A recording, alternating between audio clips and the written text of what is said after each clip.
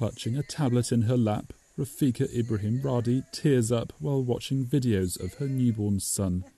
It's been more than a month since the Iraqi mother of 3 last saw her baby boy, who was 2 hours away in a different country.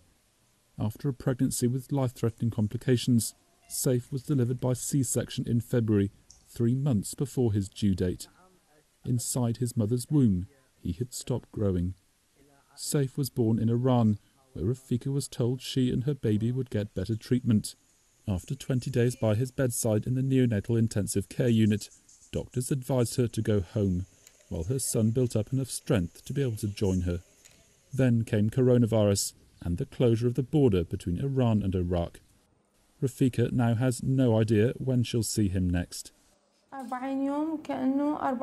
These 40 days feel like 40 years. I want to go to cross the border, but it is forbidden. The border is closed. But I'm hoping to cross.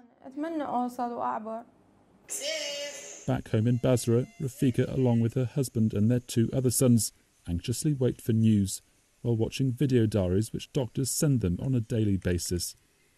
The good news that Saif is strong enough to go home finally comes, but getting home is the hard part. After 2 long weeks, Rafiqa's husband Ahmed makes some progress. Basra authorities grant their approval for the transfer. Now it's a waiting game to see if Iran will oblige.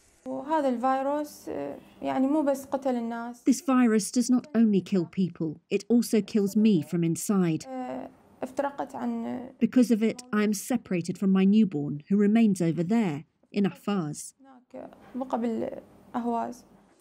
Coronavirus is not just causing grief in death, it's causing agony for parents of newborn babies too.